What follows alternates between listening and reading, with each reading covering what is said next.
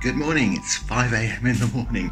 Yes, very early start. I'm off down to the Eurotunnel port in a few minutes. We're currently in Ashford in Kent. From there over to France, obviously, through Belgium, a little bit of Holland, I believe, maybe not, and then into Germany and on the way to Berlin, all in one day. Yeah, it's quite an adventure. So you can see from this map the route we're taking, all the stops we've got.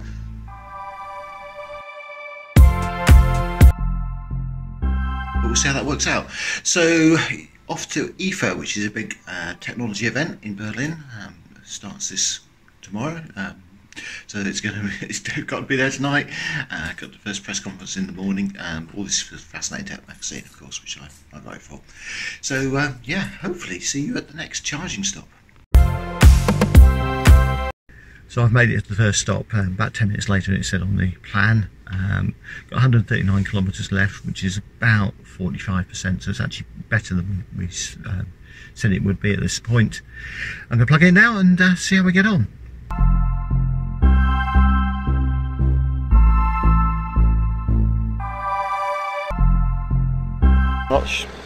So I'm not sure if you can see that, but in 26 minutes we've got up to 74%, which is enough to get on for the next bit of the charge.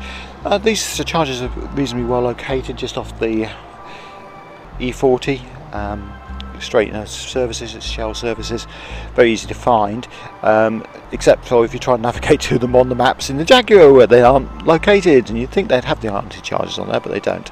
Anyway, we're fine. We're going to get on now and get on the next part of the journey. We're a little bit behind schedule, but let's see if we can catch it up on the next bit.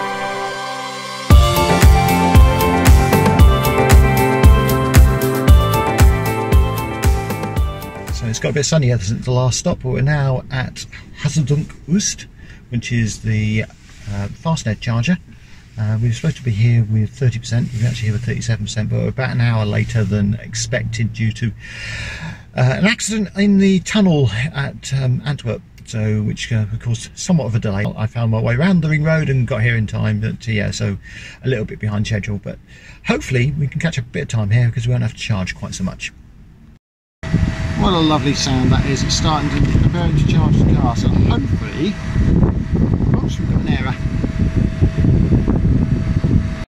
So the plug was slightly loose, I've pushed it in tightly. Let's see if it works this time. Oh, that's better. We've swapped to charger number 4, so if you come here, it's charger number 3, so it's really problematic with iPace. Sorry about the wind noise, it's very, very loud, very, very windy here. But yes, so charger number 4 has a longer, this seems to be better than charger number 3, and we're charging away quite quickly.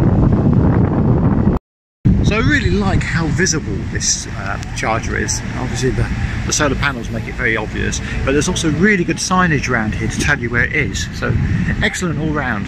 And we're just about 80% now, so it's not going as fast as I'd like it to, but it's going reasonably quickly. So I think we're actually going to end up being in here a bit longer than I intended to be. Actually go down the right side of the charger. And there we go. We're at 80% in 33 minutes. Okay, we're going to call it enough there. Let's see if I can stop this.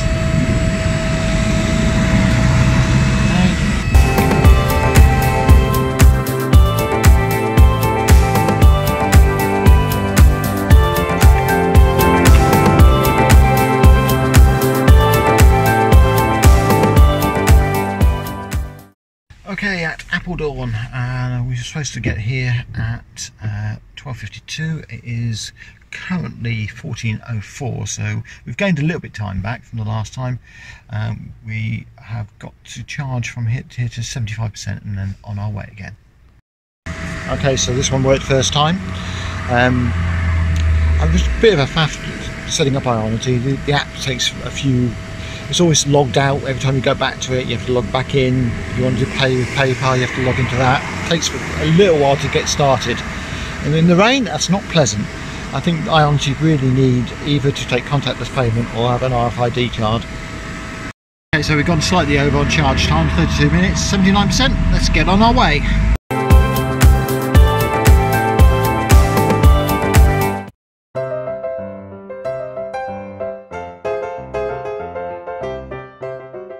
See, I've got to a Fastnet charger, and you may have not expected me to be at a Fastnet charger. The plan said that I should be at an Ionity charger, and indeed I should have been. There was an Ionity charger at Salzburg. Could I find it? No, I couldn't. I got directed all over the place by my stupid sat-nav, which I will say that the here navigation should have all the major charging networks as part of its points of interest. There's no excuse for that. It should have Ionity, it should have FastNed. These are the major fast chargers. They should be on as points of interest, and they're not.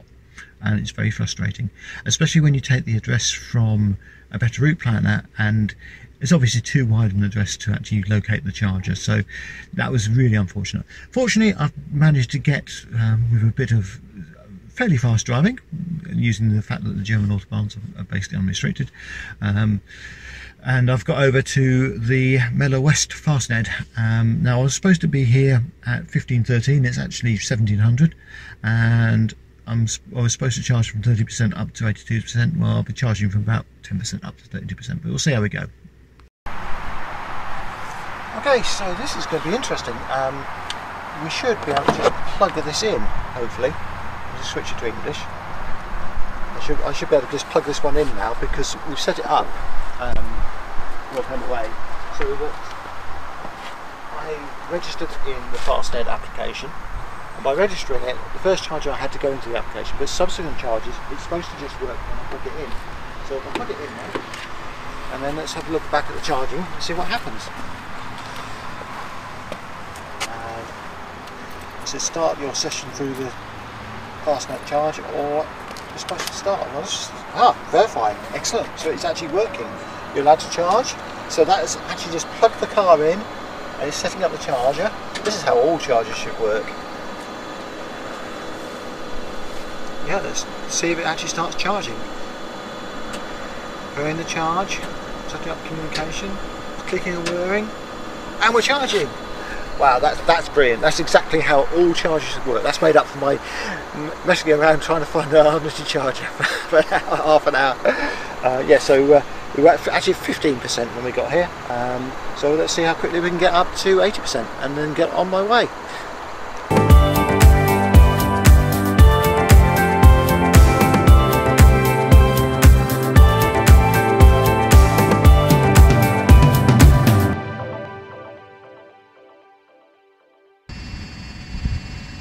So roughly an hour later, up to 93%, decided to have some food here, and a complete change of plan. I've decided that I'm just not going to make it to Berlin before registration closes tonight.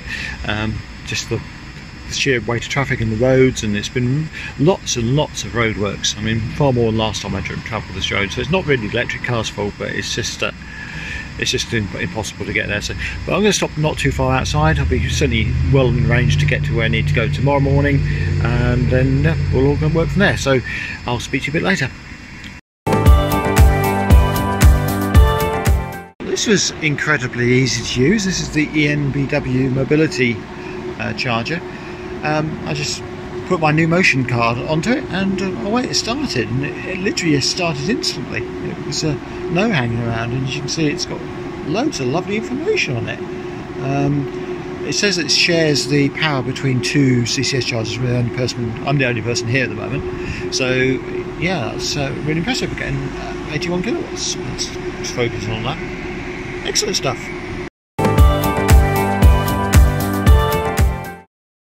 Well, I haven't played with one of these before. This is another Ionity, type of Ionity. Not sure what make it is. Just busy trying to connect. There we go. So many kilowatt hours we get. We're actually at I'm at Hohenzollern-Leben. It's taken about an hour later than I thought I would be here. So yeah, it's caught up a bit. Some very fast driving down the autobahns. Hey, that's fast. Wow, 100 kilowatt charging. Only for a few seconds. That's very good. It does exist. In case anyone is wondering what type of charger this actually is, it's a tritium Riefel. And noisy it is too. Yes, so I'm in the Hohenzollern-Leben rest off at the moment. It's 9:15 at night. So this is quite near Magdeburg. I've caught up a lot of the time I lost in Holland and France this morning, particularly in Holland and Belgium actually. Lots of 100-kilometre stretches on what looked like perfectly good 3-lane road, and couldn't quite figure out why they'd gone that slowly. But it certainly did have an impact on the early part of the journey.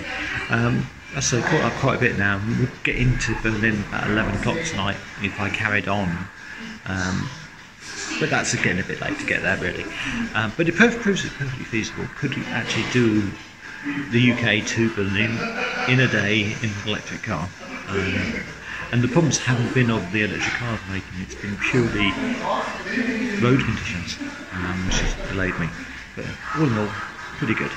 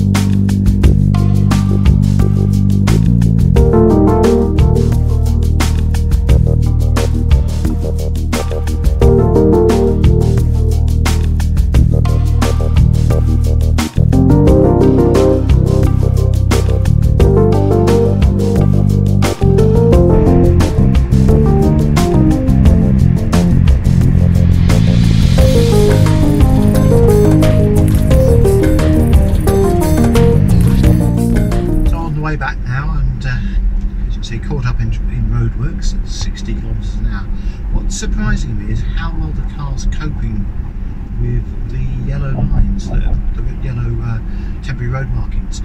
It's on auto steer, on the adaptive cruise control, what they call cruise assisted steering, I believe, assisted steering for cruise, and it's sticking well between the yellow lines. Now, we had a Tesla last year for the trip to IFA, and that was not working anywhere near as well as this on these lines. In fact, the autopilot kept turning itself off all the time. Now I know the cruise control steering on the iPace does turn itself off quite regularly, but here it's been pretty stable and very, very good, and it's certainly making this part of the journey a lot easier for me. So yeah, I'm appreciating this at the moment. Would appreciate it a bit faster soon though. It's getting a bit tedious, all these roadworks in Germany. It's much nicer when we get up to 208 kilometres an hour as we did a little while ago. Anyway, speak to you when we get to the next charger.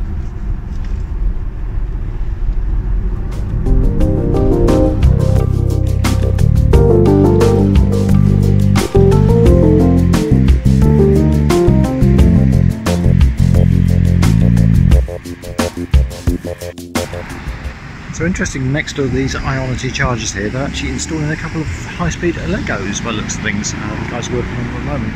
They look like they're going to be the fast ones, the 150 kilowatt ones, or maybe even 350 kilowatts. Anyway, all good stuff. It really helps if you take the right turning. Yeah, found this in the end. It's a little bit hidden. This is the Vandervoort Hotel, and this is a FastNed, which is excellent. So 175 kilowatt charger, should be pretty easy to get set up on, and this is going to charge us overnight. Well, not actually charge us overnight, but get us ready for charging overnight. Oh, I took that out before I got my hands. It's always more difficult to do this one-handed. There you go. These FastNed cables are really tough to turn around. As you can see, I'm struggling with this one. It's very highly sprung. That's it, that's in. Let's see what we can do here. Now, this should automatically detect the car because we're already registered with Fastnet. It did take a while last time. Here we go.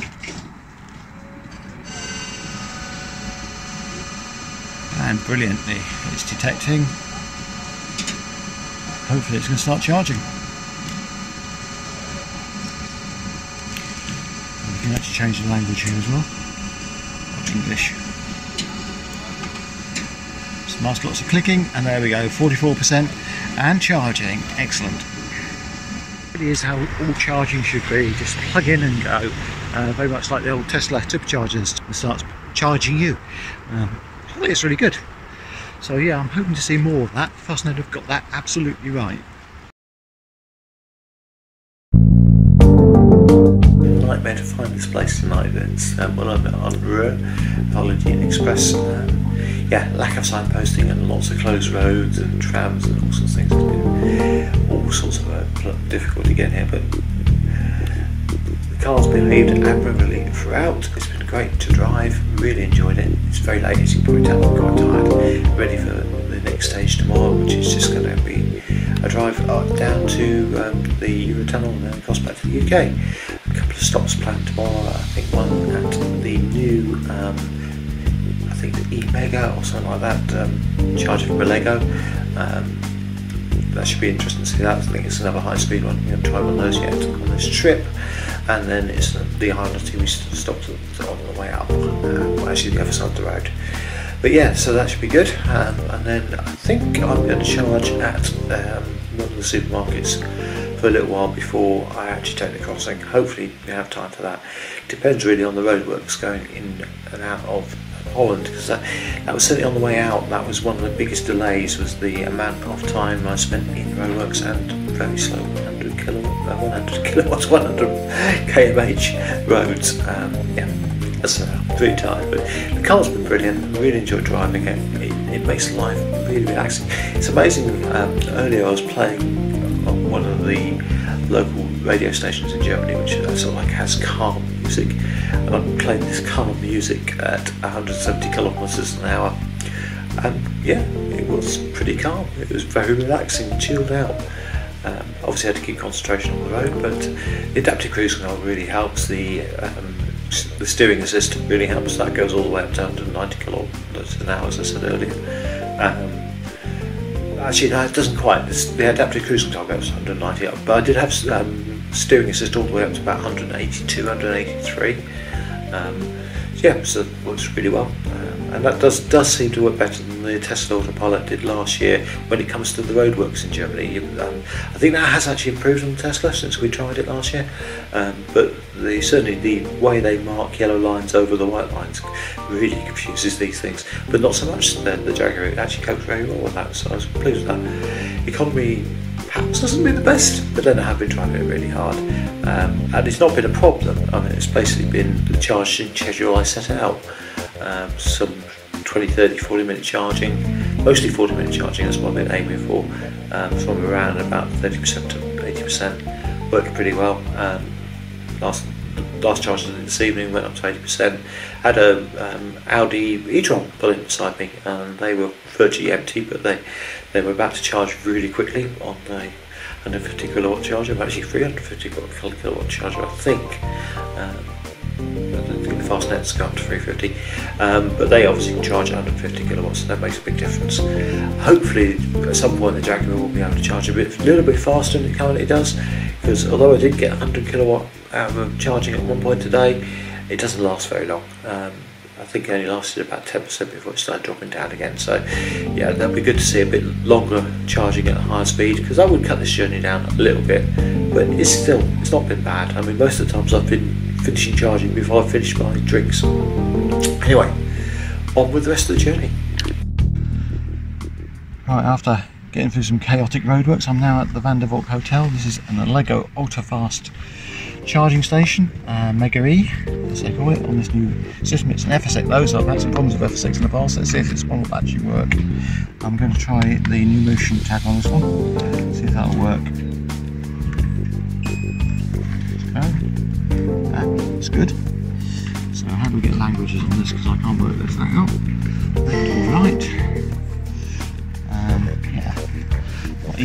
understand this. I'm guessing it's that one.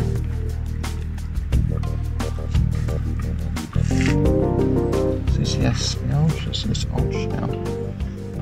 That's the one we want. Tick. Plugging in. Okay. So try plugging it in. There's a very stiff cable. Hopefully that's going to charge. Pushing away. I've done that. What's there to do? It's this cable and slicing in there. Ah, charging. That looks good.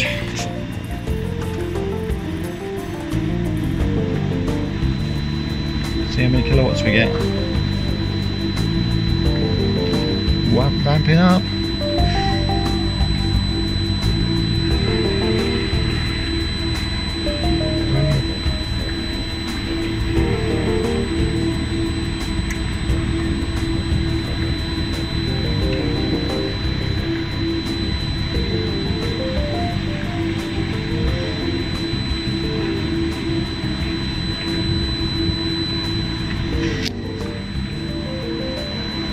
Looking good to me. That's maintaining 98 for a while there.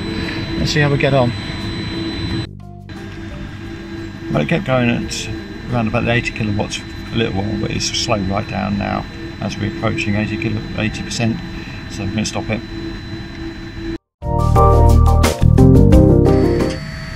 Well, after an abortive charge at the last iOwner charger, that's a very good sound. So yeah, I've just come from the veteran south to veteran north chargers, and had to cross, basically loop round and go back the other way because the ones on the south were not operating at all. Touchscreen wasn't working or anything. I did get one to work, but it was on very, very low charge rate. This is definitely delivering a bit faster. So yeah, let's charge here and see how we get on. As you can see and hear, I'm back at an iOwner charger. This time in good old UK here in Maidstone. So yeah, it's a bit sun's a bit bright there, isn't it? It's, fine. Yeah, so left the iOwner at Western with 92%, nearly 93%, and made it all the way to the Channel Tunnel. Sorry, loud lorry going past. Did stop for a bit shopping on the route. So yeah, had enough charge to go through the tunnel and come all the way here. Now, a couple of things on Western. The I said the Western southbound was really bad in that it only had 2 out of the 5 chargers actually working. The touchscreens just weren't responding. I've seen this before, and it seems to be related to when it's raining. I don't know if that actually is related to when it's raining, but it was raining pretty heavily and none of the touchscreens were actually working. So yeah, I think those people who are wishing electricity out of motorways and iOwner Zoom may have to be careful what they're wishing for, but 2 out of 5 wasn't brilliant. And the guy on the e-Golf who was charging the other one seemed to be okay, but he only needed low charging speed. I was getting a very low charging speed on that when I first plugged in, around 30 kilowatts. So I decided that the better part of valor was to switch over to the other side of the motorway. The service is going north, it just meant doing the loop. I was going to have to do that loop anyway to get back on the road. So yeah, I did that and got charging. But certainly something to watch out for. The other thing to watch out for is I set off the theft alert when I went under the channel in the Channel Tunnel. In the tunnel. So they've contacted me to say the car's appears to have been stolen, which obviously it hasn't. It's just I forgot to set that mode. You can set in the app to say you're in transport mode. I'll have to remember to do that in future. Anyway, back in the UK, very successful trip. Obviously slightly abortive on the trip to Berlin, but only ever so slightly. And that was purely down to the roadworks, nothing to do with the car. All the charging has worked out pretty well. As I said, the iOwner in Western was one exception to that, but it's been good fun. I've really enjoyed it. Great car to drive, really is. This is what I call serious icing going on. That bus is blocking all the other iOwner chargers. If I hadn't already got in, I wouldn't be able to get in. So I hope you enjoyed this trip, and also hopefully it's actually allowed you to see where some of these chargers are on the way to Europe if you're going to be travelling through Europe. Europe's really good. I mean, the great thing is you've got plenty of multi-point 100 kilowatt plus chargers. And most of the places I stopped had at least 2 chargers. Most of them had 4, and most of them were high powered ones. So yeah, really good. Hope to see a lot more of that in the UK. I think we will. And yeah, it's been good fun. So if you enjoyed this video, please give it a like, subscribe. It really helps the channel if you do that. Helps it to grow, get more people to see it. Anyway, I know people go on and on about that, so I don't want to bore you with that, but thanks again for watching, and I'll see you next time.